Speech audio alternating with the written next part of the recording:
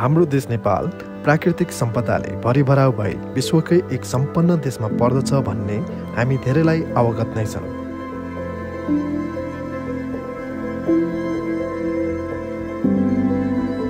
यस्तै अनगिन्ती प्राकृतिक मनमोहक तथा पवित्र धार्मिक स्थलका भण्डारहरू मध्येमा पाँचपोखरी पनि उच्च स्थानमै पर्दछ।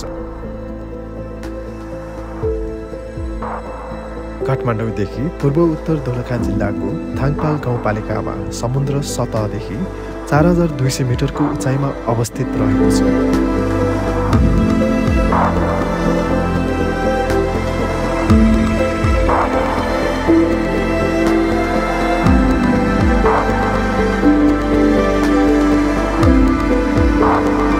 पाँचपोखरी एउटा आध्यात्मिक भूमि पनि हो र विश्वकै अग्लो तालहरूमध्ये 9औं स्थानमा पर्ने 5वटा पवित्र पोखरीहरू रहेका छन्, जो आफैमा एकदम सुन्दर, शान्त तथा रमणीय देखिन्छन्। यसै पोखरीहरू मुहान भई इन्द्रावती खोलाको नामले बग्दै अन्य खोलाहरू पनि सङ्गम भई दोलाल घाटमा पुगी सुनकोशीमा विलिन हुने रहेछ। पोखरीबाट केही माथि डाँडामा चढे गौरी शङ्कर, जुगल, दोर्जेलाक्पा र मेपेमाछाल हिमशृङ्खलाहरू नजिकै देखिन्छन्। यस्तो आध्यात्मिक, धार्मिक तथा सुन्दर पर्यटकीय स्थलको काठमाडौँबाट पनि मात्र 4-5 दिनमै दर्शन भ्रमण गरी फर्किन सकिने रहेकोले हामीहरू एकपटक भए पनि पुगौँ।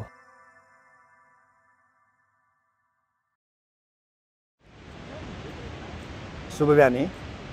यो छिम्ती बजारबाट हामी यो पाँचपोखरीको लागि यात्रामा निस्क्यौँ। हिजो काठमाडौँबाट आयौँ।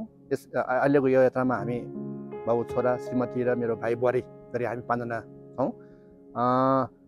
हिजो काठमाडौँबाट 7:30 बजे हिँडेको हामी यहाँ झन्डै 6 बज्यो।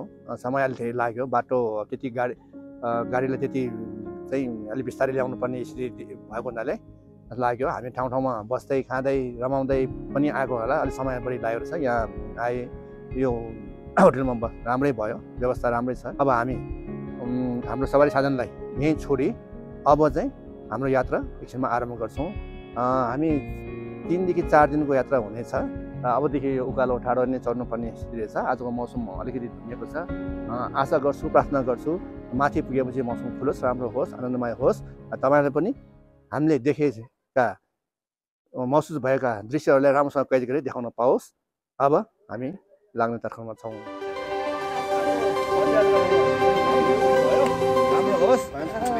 मौसम खोलेर एकदमै छर्लङ्गै देख्न पाओस्, हामी सबैले प्रार्थना गरौँ, कामना गरौँ र हामी यात्राको भर्खर भगवानको आशीर्वादले होस्, आनन्द पुरोस्, जीवन नआओस्।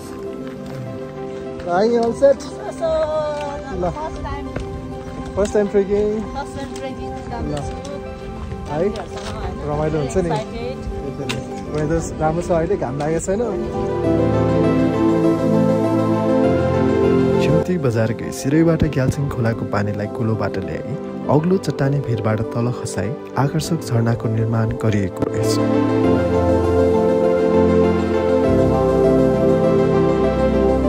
पुल तर्ने बित्तिकै चाहिँ फर्स्ट उकालो फेस गर्नुपर्ने हुँदो रहेछ। वार्मअप भइरहेछ, सबैलाई पसिना बग्न सुरु हुँदैछ र जुगाहरू पनि लाग्दो रहेछ अलिअलि। त्यो जुगा त अब स्टप भइसक्यो कि सोचेको थियो, छ रहेछ अझै पनि अलिअलि जुगाहरू चाहिँ।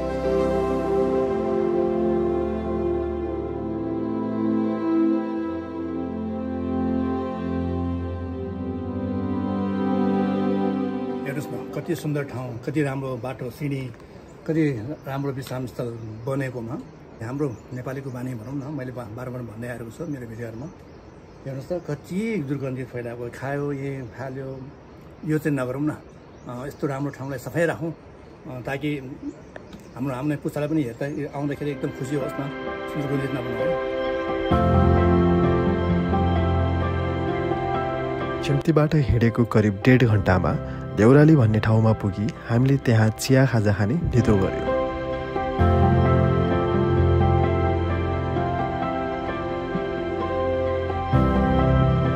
अब हामी देउराली पुगे। बिहान खाजा यहाँ भएको रेस्टुरेन्टमा मजाले अन्डा हालेर चाउचाउ, करेन्ट र वायु मिसाएर पड्काउँदैछु।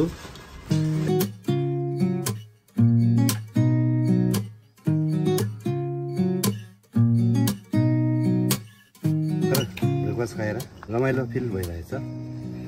यो बाटोमा चाहिँ जुगा नभएको हुनाले चाहिँ एकदम फ्री महसुस भइरहेछ। हिँड्दाखेरि दामी र घाम पनि त्यति छैन, शीतल महसुस भइरहेछ। बुहारी कमला यति हिँड्ला भने मैले चाहिँ अलिकति अनुमान गरेको थिएन। अब चाहिँ यो पाँचपोखरीलाई केही कठिनाइ नहुँदो रहेछ। एकदम रमाइलो साथ एकदमै सजिलो साथ पुग्नु रहेछ। कहिल्यै कतै नहिँडेकी बुहारी कमलाको हिँडाइकी प्रयासलाई देखेर हामी सबैमा खुसी छायौँ। बाटो सरलै रहेछ यहाँ। मैले सोचेको भन्दा नि धेरै सजिलो सरल लाग्यो। एकदमै शीतल मौसम पनि एकदमै साथ दिएको र जुगासुगा नभउँदाखेरि झन् सहज। त्यति सजिलो पनि खाँचै छैन रहेछ। बिहानदेखि उकालो चढिरहेछ। ठाडो उकालो आइपुग्यो। अब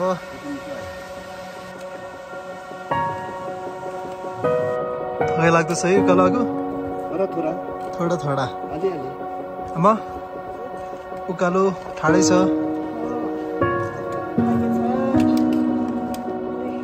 अब तल पुरा ठाडो उकालो चढेर आउँदाखेरि एकदम थकाइ लाग्यो। अनि आउँदा आउँदा यहाँ यस्तो राम्रो ठाउँ भेट्यो। अनि यसो चौतारा रहेछ, अनि यसो रेस्ट गर्दैछौँ। अनि एकदम रमाइलो भयो। अनि भाउजूले यस्तो लिएर आएर रहेछ, मौसम लिएर आएर रहेछ। अनि अब एउटा खाएर हामी अब फेरि प्रस्थान गर्दैछौँ।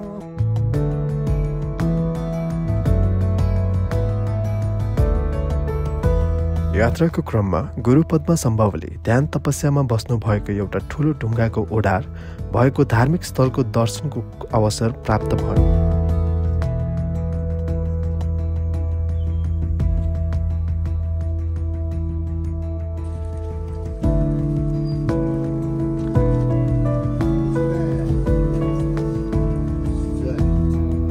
गुफा एकदमै अलौकिक तथा आश्चर्यजनकको भएको हामीले पायौँ। पाँचपोखरीको पदमार्गमा पर्ने भएकाले प्रायले यहाँको दर्शन गरेर अघि बढ्ने गर्छन्।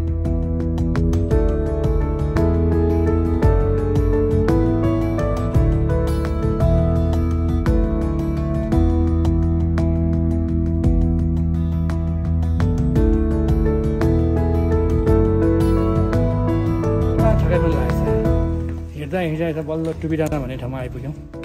राम्रो रहेछ। मौसम पनि कस्तो अचम्म। हिँड्दा बाटोभरिमा एकदम शीतल छाइयो। अब टुपी डाँडा पुगेपछि सुनसिन पनि पार्नु पऱ्यो। अब हाम्रो खाना यहाँ हुन्छ। खाना खाइ हेरौँ। अब पानी बसिरह्यो त अघि बढिन्न होला, पानी नपरे यहाँबाट केही माथि उक्लिन्छौँ। अब खाना खाउँ। हामीले दिउँसोको खाना खाइसक्दा समय पनि 3 बजिसकेको र पानी पनि परिरहेकाले आजको बास यहीँ बस्ने निधो गर्यो।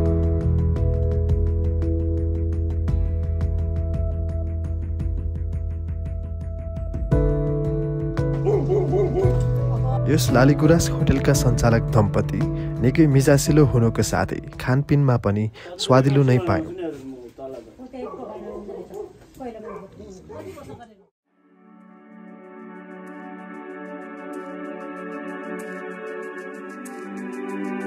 शुभ बिहान है।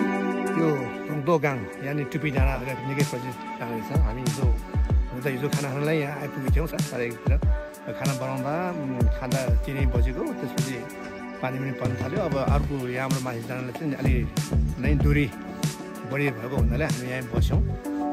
अब चिया नास्ता खाइकन हामी माथि लाग्छौँ। आज चाहिँ नसङ पार्टी भन्नेसम्म पुगिएला। पानी पनि सिमसिम छ। हेरौँ अलि बिस्तारै चाहिँ हुने सम्भावना छ। सिमसिम परिरहेको छ।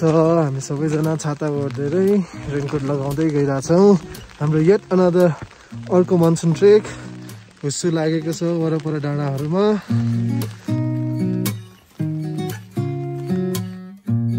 प्रायःजसो यात्राहरूमा हामीसँगै कुकुरहरू पनि साथमा आएका देख्छौँ। यस यात्रामा पनि यसरी नै साथ दिन सारथीका रूपमा हामीसँगै हिँड्दैछन्। अलिअलि उकालो, अलिअलि थकाइ, सुनसुन पानी कता उडायो। अब लागौँ अझै माथि जानुको समयको यो छोटो मिठो उकालो। जुगा भनेपछि सातोइ जान खोज्ने दोलमाले जुगाको आक्रमणलाई रोक्न आफ्नो जुत्तामा फिक्स दलेर बचाउ गर्ने कोसिसमा छ।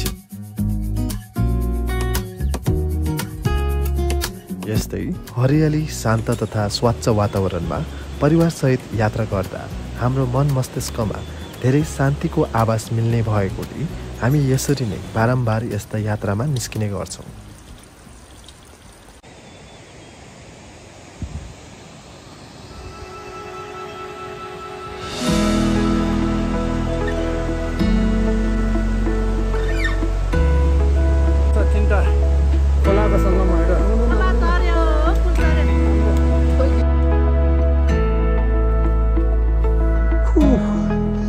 यो पुल कटेर आएदेखि चाहिँ ठाडो सुरु भयो। निकै ठाडो छ, पहाड मुस्किलले चढ्यो, चढिसक्यौँ। भिर त डर लाग्दो रहेछ ल। यात्रामा उकालो चढाइ पानीमा भिजाइ हुँदा त शरीरलाई केही थकाइ हुन्छ नै, तर मन मस्तिष्कलाई भने एकदम स्वस्फूर्तिको आभास मिल्दो रहेछ।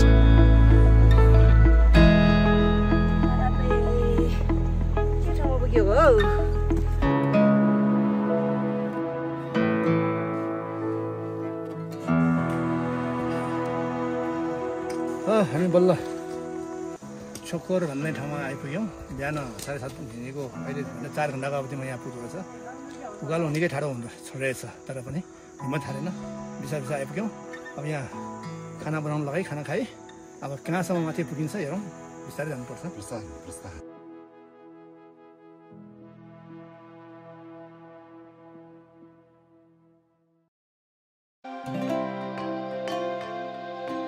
उकालोको चढाइ अनि हुस्सुले ढाकिएको वातावरणमा हिँड्नुको अनुभव पनि छुट्टै हुँदो रहेछ।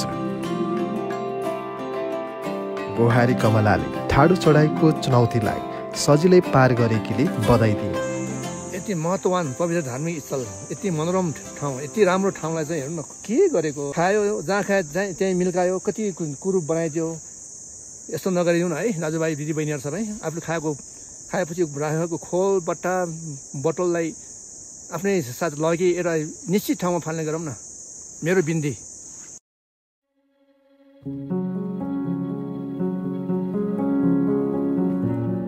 यात्रामा मिठासको अर्को पाटा भनेको राम्रो रमाइलो दृश्यहरू निहाल्नु मात्र नभई नयाँ स्थानहरूमा स्थानीयहरूसँगको भेटघाट भई त्यहाँका स्थितिहरूबारे बुझ्ने, सुख दुःखका कुराहरू साट्ने र अन्य रोचक कुराहरूको ज्ञान हासिल गरी नयाँ मित्रता कायम गर्नु पनि हो।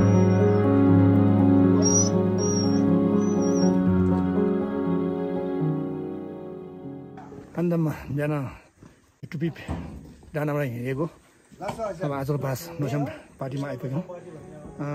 घाम थोरको त लागेन, बज्यो, तर सिमसिम पानी पनि अलिअलि गाह्रो चाहिँ भयो। बाटो उकालो त्यति रहन्छ, तर पनि अलिक थकाइ चाहिँ महसुस हुँदो रहेछ। जे होस् गन्तव्यमा आइपुग्यो, खुसी लाग्यो। अब भोलि त खासै त्यति होइन, 2-3 घन्टाको बाटो होला। आरामले भोलि पार्कमा पुग्छौँ, खुसी छौँ।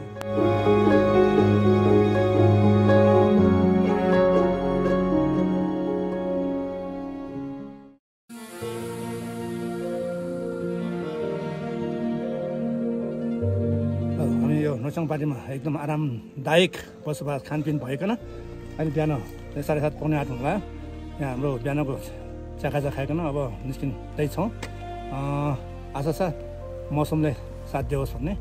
आजको त एकदमै नजिकै हो, 3-4 घन्टामा हामी पाँचपोखरी पुग्छौँ। त्यसपछि त्यहाँको दृश्यहरू सब्बर कैद गरेर यहाँहरूलाई देखाउने कोसिस गर्नेछु।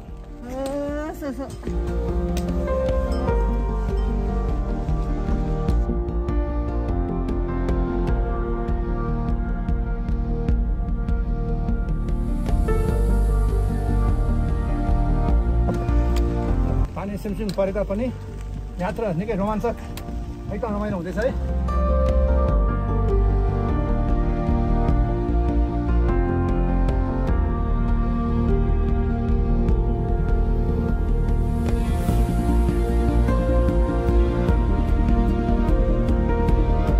विश्वका धेरै ठाउँहरूबाट अनगिन्ती पर्यटकहरू हाम्रो देशको कुना काप्चामा पदयात्रा गर्नुको महत्त्व हामीले भर्खरै मात्रै बुझे चाहिँ लाग्यो।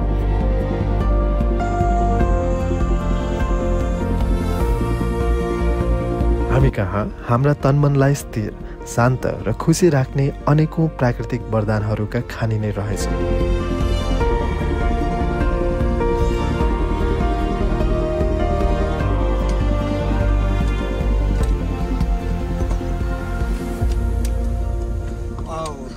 अनौठो ठाउँ रहेछ दुईटा चट्टानको बिचबाट चिरा परेको बाटो मान्छेले काटेर बनाएको होला एकदम रमाइलो अनुभूति भयो त ठुलो पहाडबाट चिरियो रहेछ र एकदम राम्रो बनाएर छ सबैले हेर्नुपर्ने लाइफको हिजो बाले सन्चो हुनुहुन्थेन अहिले अब बुवा पनि सन्चो हुनुभयो मौसम पनि खुल्दिएको छ वरिपरिको परपरको रमाइलो डाँडाहरू सबै देखिरहेछन् बादलहरू पनि कस्तो राम्रो छन् र बाटोभरि विभिन्न रङ्गी बिरङ्गी रङको फुलहरू फुलेको भएर हेर्नलाई एकदम रमाइलो र आनन्द भइरहेछ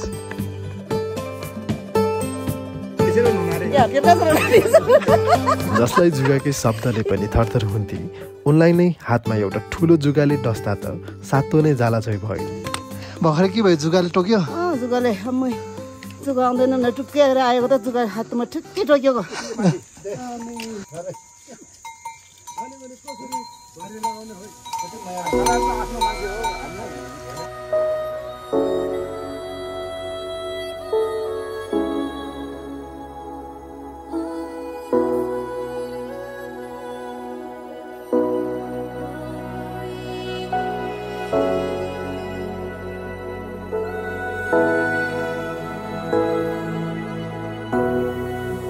यात्रा सुचारू गर्दै जाँदा त झन्झन रमणीय दृश्यहरूको साथ बाटाहरू पनि सहज हुँदै जाँदै र साथमा परिवारको सहयात्राले पनि थप रोचकको सिर्जना भएको छ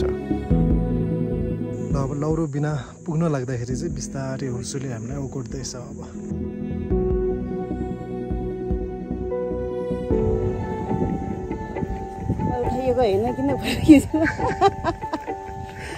आज काठमाडौँमा हिँडेको चौथो दिन अब हाम्रो अन्तिम गन्तव्यको साह्रै नजिक आयो यस स्थानलाई लौरो बिना भन्ने सुनियो हामीले चाहिँ यसको अर्थ र यो यकिन गर्नलाई चाहिँ हामी यहाँका स्थानीयलाई बुझ्ने एउटा मनसा थियो तर यहाँ मान्छे नै भेटिएन माथि भेटिएला अब यो सिँढी यो 140-50वटा चाहिँ खुर्किला भएको भन्ने बुझियो अब यसबाट यो चढिसकेपछि थोरैमा पनि अब हामी पाँचपोखरी पुग्ने छ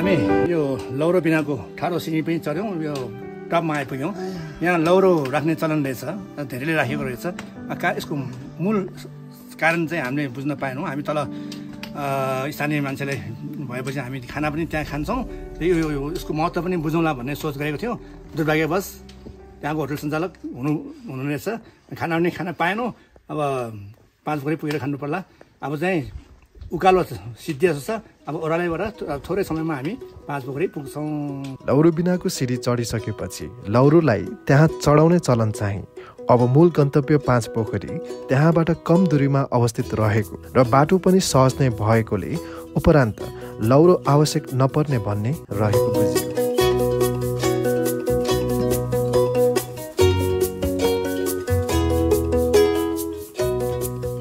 सकियो भनेर अघि सिँढी चढेपछि उकालो सकियो भनेर खुसी भएको थियो तर सकिएको रहेनछ अझै यहाँ उकालो चढ्नु पर्यो सम्भवतः यो अन्तिम उकालो हुनुपर्छ होस्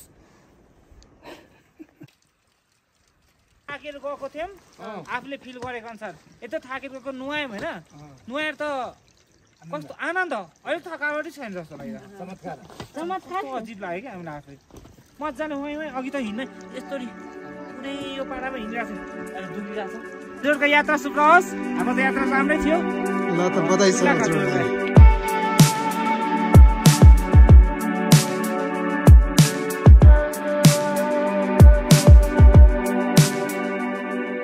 हस्तम्मको साह्रै अग्लो कालो चट्टान देख्यौँ त्यसबाट अब पानी पनि बसिरहेछ बगेर आउँदैछ र चट्टानको ठाउँ चाहिँ यो सेतो चिन्ह दलेको जस्तो देखिन्छ यो मान्छेले बनाए जस्तो लाग्छ हाम्रो बुद्धिस्ट धर्मावलम्बीहरूले चाहिँ पूजा गर्दा हामी तोर्मा भन्छौँ अथवा इदम भन्छौँ बनाउँछौँ त्यो बेलामा चाहिँ त्यसमा चाहिँ घिउको गोलाकार बनाएर टाँस्ने गर्छौँ यहाँ पनि त्यस्तै लाग्यो हामीलाई र रमणीय ठाउँ छ ल अन्त त हामी लगभगै पुग्यौँ होटेलहरू अब हाम्रै अगाडि देखिरहेको छ निकै खुसी छौँ अब केही कदम अनि पुगिन्छ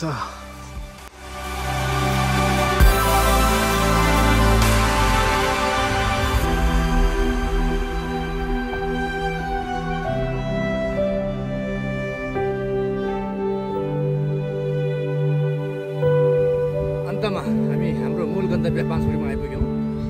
मौसम घरि खुल्ने घरि त्यही उसले ढाक्नेबाट त्यति राम्रोसँग देख्न पाएको छैनौँ। सम्भवतः भोलि राम्रो खोज्छौँ होला। हामी भोलि चाहिँ एकदम राम्रोसँग दृश्य लिन पाउँछौँ। र हामी आउने बित्तिकै प्रवेश गर्ने बित्तिकै हाम्रो बहिनीले यति मिठो चिया नुन चिया खुवाउनु भयो। उहाँलाई धेरै धेरै धन्यवाद। एक्लै थियो अनि म अब जाडोमा म एक्लै खान्छु भनेर थर्मसमा हालेर राख्छु भनेर बनाएको कि अनि तपाईँहरूको आउनुभयो रहेछ अनि मिठो हुन्छ हजुर। साँच्चै दावा दिदीले अहिले बनाइदिनु भएको सुचा निकै मिठो लाग्यो। धेरै पछि खाना पाएको भएर एकदमै मिठो लागेको छ।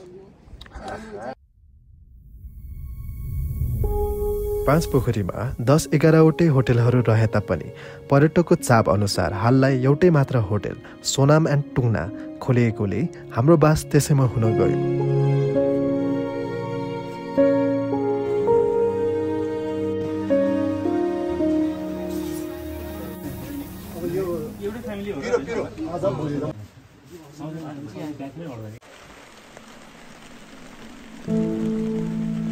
बिहानदेखि पानी यतिकै परिरहेको छ। हामीले एक्सपेक्ट गरेको थियौँ हिजो अब रातभरि पानी बेसरी परेको भएर चाहिँ बिहान अलिकति क्लियर होला कि भनेर।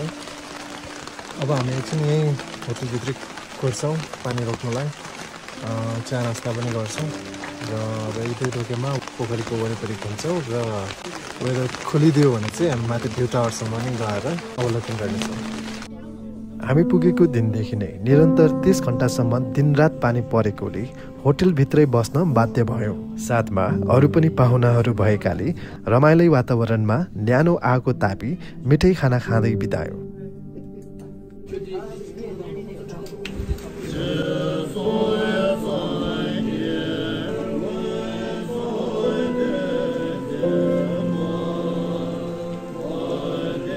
नमो बुद्ध ठाङ्गुरुम्बुछे गुम्बाका 6 जना लामाहरू पनि आउनु भएकाले उहाँहरूबाट यस पवित्र धार्मिक स्थलमा भगवानप्रतिको आस्था राखी तन मन वचन र श्रद्धाको भावले प्रार्थना गर्नुभयो।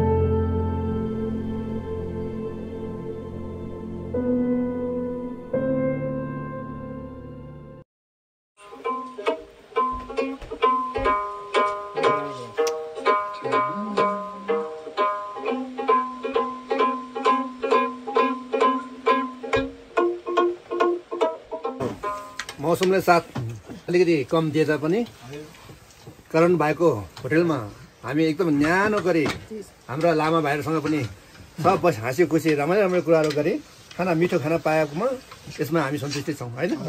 ल तपाईँहरू पनि भन्नु लागि शब्द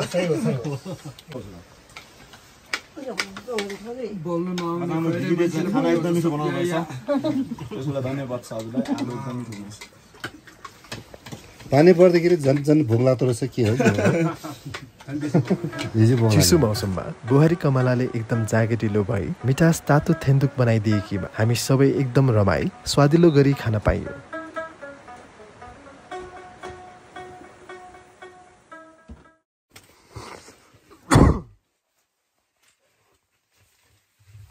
दुई दिनभर होटलभित्रकै बसाइ पश्चात तेस्रो दिन सबेरै मौसम एक्कासी खुलेपछि हामी सबै हर्षले गदगद हुँदै माथि सिरानतर्फ लाग्यौँ।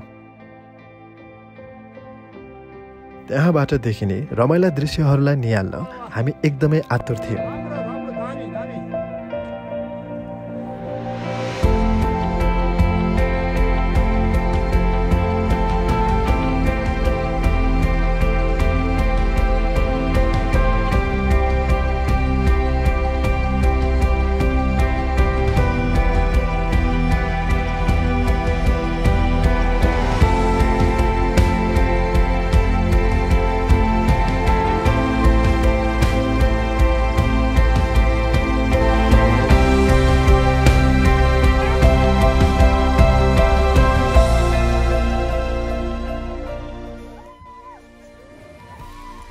सुबह बिहानी 5 बजीको टपबाट भ्यू पोइन्टबाट हामी बिहान 4 बजे 4:30 बजी नै होटलबाट हिँडेको थियो। तर बिचमा बाटो अलिकति गोलमाल भयो, ठम्याउनु गाह्रो भएर अलिकति ढिला भयो।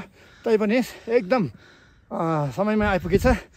यहाँबाट त यो त के हो, म त यो सपना चाहिँ लागिरहेछ, कहाँ पुग्यौँ हामी भन्ने भइरहेछ। यो वरिपरि जुगल हिमशृङ्गारहरू होला, यति राम्रो छ यति राम्रो छ। हो पाँचपोखरीको जुन गन्तव्य चाहिँ पुरा सम्पूर्ण भयो आज मेरो लागि, हाम्रो लागि, सबैको लागि, तपाईँहरूलाई पनि हुनेछ है।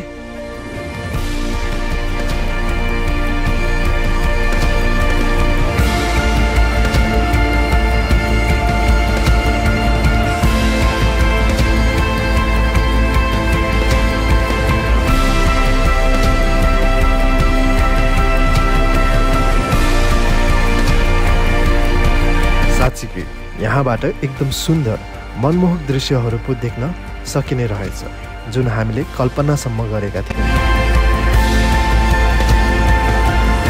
स्वर्ग भनेको यही होला। यहाँ पुगेपछि त हामीले त एउटा स्वर्गद्वार पुगेको जस्तो फिल भइरहेछ। एकचोटि सबैजना आउने पर्ने ठाउँ। हजुरहरू पनि एकचोटि 5-7 दिन टाइम निकालेर यसो यहाँ तीर्थयात्रा यो पाँचपोखरीको यसो झलक हेर्न, दर्शन गर्न सबैजना आइदिनु होला। वाह, हिजोको वेदर, अस्तिदेखिको वेदरहरूको कारणले गरेर चाहिँ हामीले चाहिँ यो पाँचपोखरी र वरिपरिको हिम श्रृङ्खलाहरूको दर्शन गर्न पाउँछौँ भन्ने चाहिँ सोचेको पनि थिएनौँ। अहिले एकदमै खुसी भइरहेछ।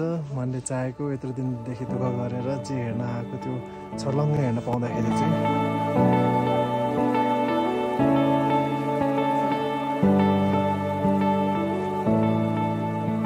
यस पवित्र धार्मिक, महान पवित्र धार्मिक र सुन्दर पाँचपोखरीको त्यो महिमा बारे हामीले यसो जानकारी लिन त यहाँका स्थानीयबाट बताउनु भएको र यहाँ एउटा शिलापत्र पनि राखिएको रहेछ। त्यसमा लेखेको अनुसार, स्थानीयले भन्नुभएको अनुसार चाहिँ करिबन 2325 वर्ष अगाडि त्यो वाइपा थरका एकजना महान शिकार खेल्ने क्रममा यहाँ आइपुग्नु भएको रहेछ।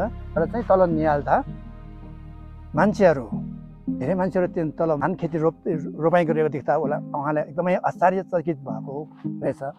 के होला यस्तो यस्तो हिमालयको भेगमा पनि यो खेती गरिरहेका मान्छेहरू को होला यिनीहरू भनेर यहाँ जाँदा जब उहाँको करिब पुग्दा एक्कासी सबै बिलाउनु भएको छ र धान बाली पनि बिलायो, देखेका मान्छेहरू पनि बिलायो। अनि उहाँले झन् अचम्मित भयो। पछि उहाँले के सोच्नु भएको छ, यो पक्कै यो महादेव र उहाँका देवगण यानि उहाँका परिवारका सदस्य हुनुपर्छ र यो चाहिँ एकदमै भगवानहरूको बसोबास छल रहेछ भनेर उहाँले आफ्नो साथमा आएको आफ्नो सिकारी कुकुरको घाँटीबाट घन्टी निकालिकन त्यस स्थानमा त्यो घन्टीलाई झुन्डाइकन अनि एउटा मन्दिरको निर्माण गरी फर्किएको। र त्यसबाट चाहिँ यसबाट चाहिँ यहाँ सबैले जाने बुझेको कुरा चाहिँ यही रहेछ।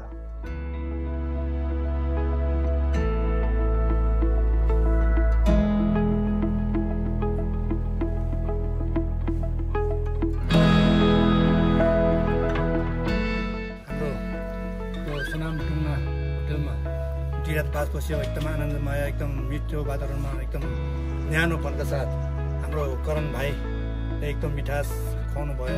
धन्यवाद धेरै। र अब हामी फेरि भेट्ने आशाका साथ बिदा हुन्छौँ।